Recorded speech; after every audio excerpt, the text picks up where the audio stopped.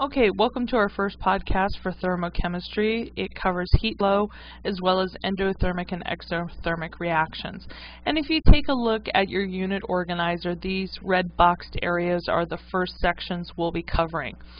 As we go through this section, there's four things you want to keep in mind. You want to be able to explain how energy, heat, and work are related. You want to know how does heat flow from one body to another. You want to be able to understand what is heat flow affected by and how you can tell an endothermic from an exothermic reaction. Now, thermochemistry is the study of heat changes that occurs in chemical reactions. And thermochemistry, thermo means heat. And so the heat in chemical reactions is supplied by the bonds along with the chemicals and the molecules that take place in the chemical reactions. This is considered the chemical potential energy. And so when these bonds break and they reform, that's when you get energy being absorbed and released. Okay, now what energy is, the definition of energy is the capacity for doing work or supplying heat. And energy is weightless, odorless, and tasteless. Okay, so it's kind of hard to detect, unlike matter, which takes up space and has mass. The way we're able to know energy exists is we can detect energy because of the effects on its surrounding. And just like the law of conservation of mass, we have the law of conservation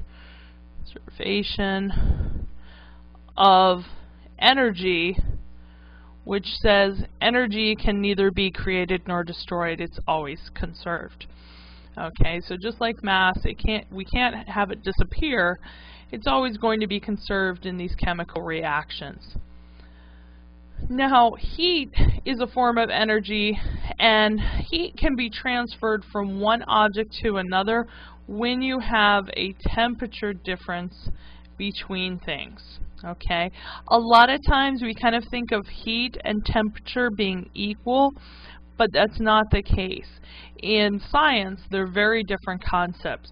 So heat is a form of energy, whereas temperature has its own definition that we'll come to in a moment. Now, heat can flow, all right? Heat can be transferred, and heat flow is affected by the motion of molecules, all right? So it's the motion of the molecules that's going to affect the heat flow. And heat flow always travels the same way. It goes from higher temperatures to lower temperatures. And that's a really important point you want to know. It will definitely be asked on a quiz or a test. So if you're holding an ice cube in your hand, like here in the picture, the ice cube is not making your hand cold. In fact, cold does not exist. You only have a lot of heat or a little heat. All right, it's just varying degrees of the amount of heat energy that you have. So when you're holding an ice cube in your hand feels cold because the heat from your hand is being transferred to the ice cube. So what you're feeling is the heat leaving your hand, and so there's less heat in your hand, and we interpret this as a feeling of cold. And then that heat actually does work on the ice cube and changes the bonds within it, and so that ice cube then melts, and the solid water, the ice, becomes liquid water. So it's important to note, heat will always change from, it's always going to travel from high temperatures to low temperatures. Now, temperature is the measure of the average kinetic energy of atoms or molecules. Okay, so that's the definition of temperature. Those molecules are always moving, all right? That's the kinetic energy, the energy of movement. The molecules are always moving. If they're moving really fast, as opposed to another set, well then we say those are at a higher temperature. They have a higher average kinetic energy. If the molecules are moving slowly, then it's going to have a lower temperature.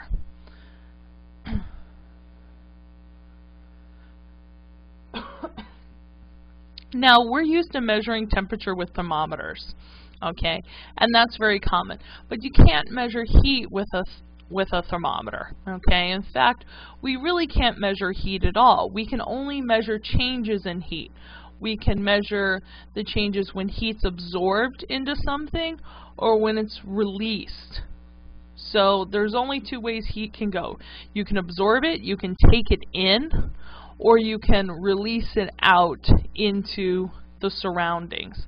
And so this brings us to our two definitions for this chapter, two more of our definitions for this chapter. You have endothermic reactions, and endo means in, okay? And so endothermic reactions absorb heat. Well, there's 4 different ways you know that you have an endothermic reaction. Heat is going in. That's one way you know. You will have a heat as a reactant. So in a chemical equation, heat would be on the left side of the arrow. So heat on the left side of the arrow as a reactant before your products. The other way you know you have an endothermic reaction is if your value for Q is positive or your value for delta H is positive. And Q is an abbreviation for heat. And along with delta H it means change in heat. So we're going to talk more about Q in the next section, but if you have a number for Q that's positive, that's a way to tell you have an endothermic reaction. And then the other way you can tell you have an endothermic reaction is if it feels cold or feels cool to the touch. So when you're doing a reaction and you feel a test tube get cold or the beaker get cold, you know you're working with an endothermic reaction. Now, exothermic reactions release heat. You can think of exo as an exit. So this is heat out. If you're giving heat out, heat is a product. If you're giving away heat, then your Q is negative or your delta H is negative.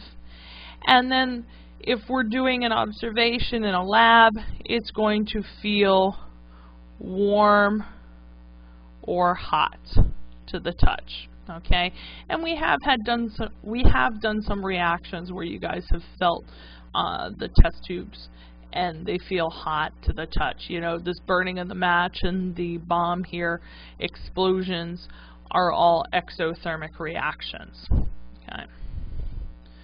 So that's it for the introductory section here. What you need to do now is to take your unit organizer and add to it. Okay, this is your checking for understanding as part of your notes.